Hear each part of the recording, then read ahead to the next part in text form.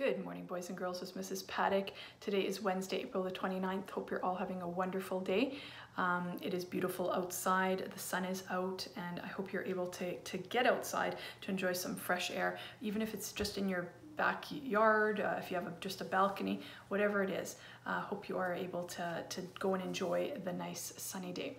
I have a story for us. It's part of our Plants collection of books, and it is called Jack and the Beanstalk. Do you know this story? I think a lot of us know this story already. You may not have seen this book, but you probably have heard of the story. And it's about a boy and some magic beans. And I wonder what's going to happen to those magic beans. Hope you enjoy our little tale.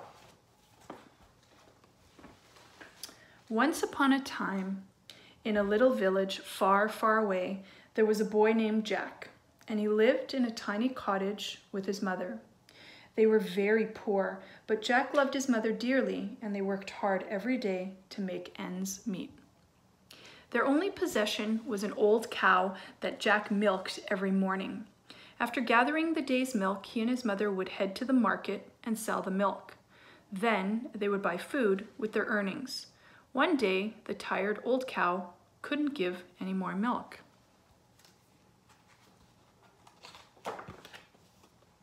Without any money or food, Jack and his mother had no choice but to sell their poor cow. Jack's mother asked him to take the cow to the market and sell her to the highest bidder.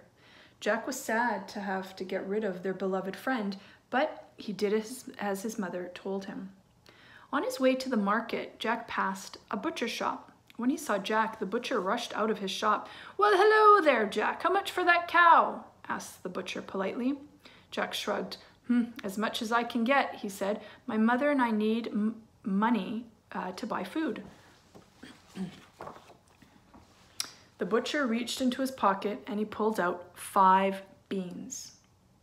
"What if I trade you these magic beans instead?" he said. "Plant these beans and I guarantee you'll have all the money that you'll ever need by morning."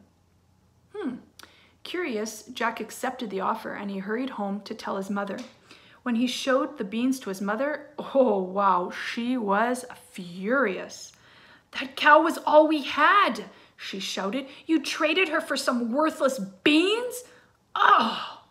And with that, she tossed the beans out the window and she sent Jack to bed without any supper. Well, the next morning, Jack awoke in a dark room. Something huge was blocking his window. He got out of bed and discovered that a giant beanstalk had grown in the spot where his mother had thrown the beans. He dressed quickly and rushed outside to inspect the mighty plant. He could see no end to the beanstalk, so Jack decided to climb it to see how high it reached. He climbed up, up, up, and soon was surrounded by clouds. His cottage was nothing more than a tiny speck below him. There was no turning back now, so he bravely climbed higher and higher until he reached the very top of the stalk. At the top, Jack hopped down onto a cloudy floor. The first thing he saw was a great castle adorned in gold and jewels. The castle was so big that Jack figured it must belong to a giant, a very rich giant. Jack knocked on the humongous door. It wasn't long before a lady opened the door. She was the giant's wife, and she was a very kind woman. She invited Jack inside for lunch. As Jack ate, he heard heavy footsteps coming down the hall. "That's my husband," the wife exclaimed. "He doesn't take kindly to people. Quickly, hide in the kettle." The giant's voice boomed angrily. "Fee, fi, fo, fum. I smell the blood of an Englishman." "Oh, nonsense," the giant's wife replied. "There's no Englishman anywhere here."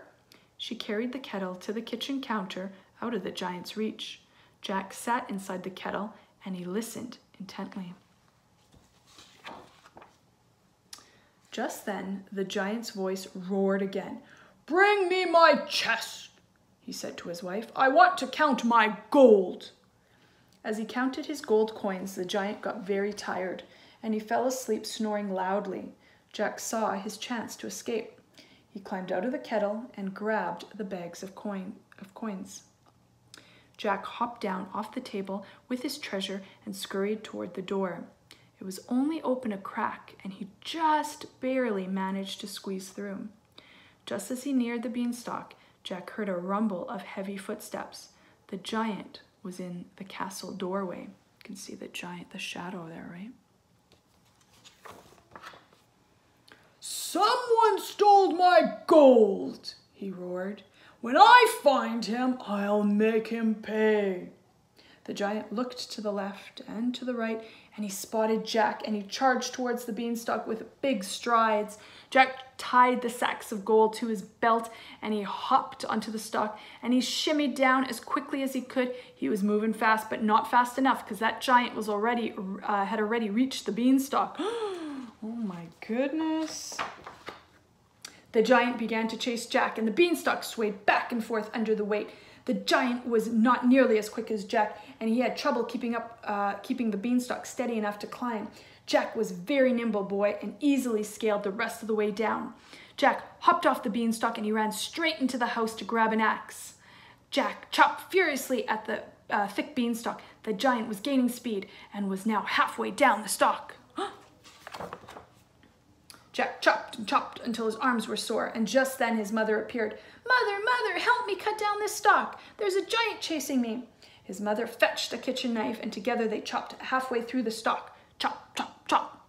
The stalk began to shake under the giant's weight. Suddenly there was a loud snap, and the stalk cracked, and the mighty plant came crashing to the ground. And so did the giant. Jack had defeated him. "What's going on?"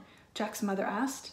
Jack told his mother the incredible story of the magic beanstalk, the castle, and the giant. And at the very end of the tale, he revealed the bags of gold coins. "We'll never go hungry again, Mother," Jack said proudly. Jack's mother jumped for joy. She hugged her beloved son, and they immediately went to the market to buy food and supplies. And they also bought a new cow so that they could continue to sell milk at the market. Jack and his mother were never in need again. They worked hard on their farm, and they never had to wish for any more money. Together, they lived happily ever after. So there's the story of Jack and the Beanstalk. There's different stories out there that are almost the same. Maybe there's a goose that lays golden eggs in it. There's a bunch of different ones out there. This one, of course, Jack just gets the bags of gold, and he's able to escape from that giant, and the beanstalk gets chopped down and all that. So if you're doing any planting, my friends, maybe you'll get some magic seeds, and you'll be able to grow a huge stalk just like Jack did. Maybe you can then climb it and go up into the sky. Maybe you're going to go into a giant's castle and get his gold and stuff. Wouldn't that be amazing? So I know Michaela and Mia are planting lots of stuff. Let me know if you guys get a ginormous stalk like that too. I hope you enjoyed the story. Love you all. Miss you. We'll see you soon. Bye-bye.